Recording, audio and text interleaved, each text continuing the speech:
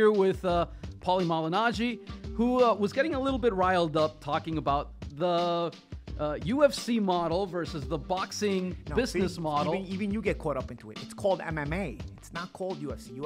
The MMA model is the same for every promotion. UFC started it. That's a strong brand right there. See? That's exactly. That's how strong the brand is. That people, like a lot of people ask me, like, would you ever do UFC? Bro, it's MMA. Don't stop calling it by the name of the promotion. The sport is called MMA, but there's exclusive deals there, you know. And go ahead. But that's the one thing you were talking about. How everybody says, well, you know, in MMA, everybody fights everybody. No, they don't. Exactly. They just fight within their own promotion. You know, so it's not everybody fights everybody. And just because one promotion is better sold to you than another promotion doesn't necessarily make it better. I mean, there's fighters that were top fighters in the UFC. They went over to one and got their ass beat. You know what I mean? So it's, you don't know. You may find top fighters maybe in the UFC, then in some weight classes, maybe the better fighters are here. Or you can just mix and match them. You'll never be able to do that. And the fact that it's not even talked about shows you how dumb that fan base even is. Because you should actually be talking about, why can't these guys fight one another? You know what I'm saying? It's because they know it's impossible, they don't even discuss it.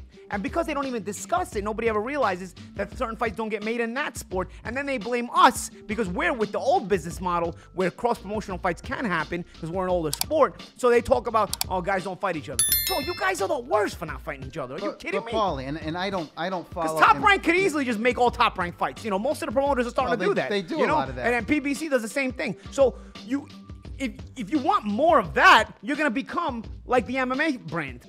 Well, you know, there's always something that gets Paulie riled up, you know, talking about this, talking about everything else. But we got a clip where I believe you're a little bit riled up. Let's take a listen. Hold on, wait, don't brag about taking my side piece. Don't brag about taking my side piece, though. That's my side piece. I'll tell you. I can explain this one. Now I can explain it years later. Okay. First of all, it was not my girlfriend. I mean, I think that goes without saying. But the issue was, fight's over. I had been dealing with this media ridiculousness, and this girl had been a stalker, man. Like this is the biggest stalker I ever had in my life, honestly.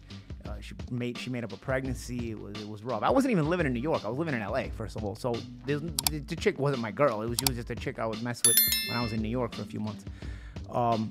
For a few months span that it happened when I was back and forth. But nonetheless, the fight ends, and me and Broner, you know, kind of bury it. Like, speak for like 30 seconds, we kind of bury it, whatever.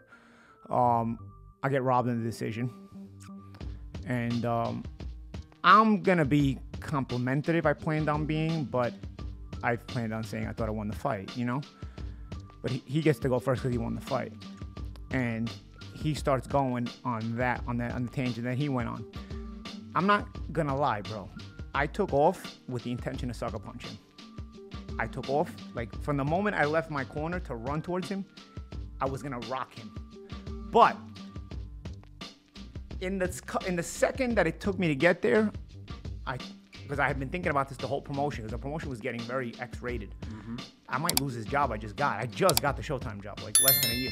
So the promotion is getting kind of heated, and I'm kind of worrying. I'm getting some hints from them, like, yo, you got to tone it down. Like, can't say some certain things. And I'm like, and I've never dealt with this before. You know, I've just always been a fighter and just said what I wanted. Yeah. And this that's for sure. You always did. And this was a very good job that I thought, you know, would kind of carry me over after I retired. So I was kind of worried throughout the promotion, but I want to match the trash talk that Broner's doing, because I feel like I could, and I felt like I did anyway. But I felt like, you know, he was a good trash talker. So I'd say you were pound for pound one of the best in that. Yeah, but you know, it was a good trash talker. So I didn't want to be limited, you know. But the fact that I was limited always had me a little bit apprehensive. So this was on my mind the whole promotion. Like, don't lose his job over this fight. Don't lose his job over this fight.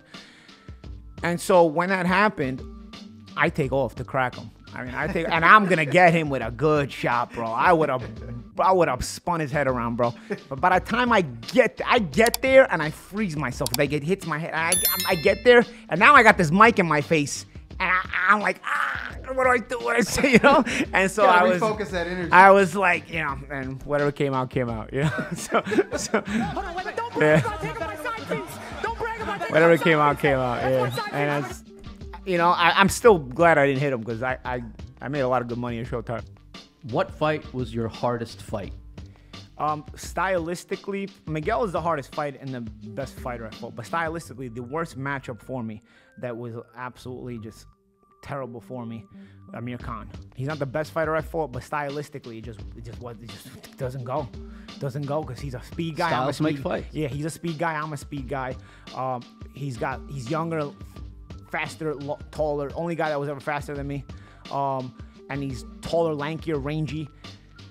So I remember telling myself before the fight, if I can't outbox him with this kind of speed, because he had these weird arms. You ever play Street Fighter, the old video game? He's like it's like fighting Dal Sim, you know, like when he had these stretchy arms. Long arms. And then and he was quick with his feet. So I remember telling myself going into the fight, if I can't get to him boxing wise, I gotta press him. I'm gonna press him, you know, and I'm gonna see what he's got. You know, I told myself, you know, I've been to hell in the COTTO fight. Let's see if I can take him to hell. But every time I got close, this guy would just grab me, hold my head down, and grab me, and then Smoker would break us.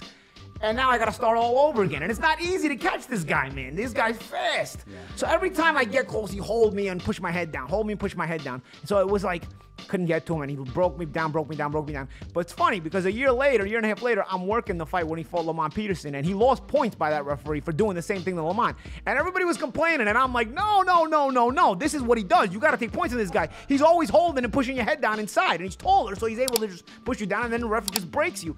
And Lamont wins the fight because Amir, I think, got deducted like 2 points. So well, you both guys, anyway, both of you guys that was the worst fight for me. You guys throw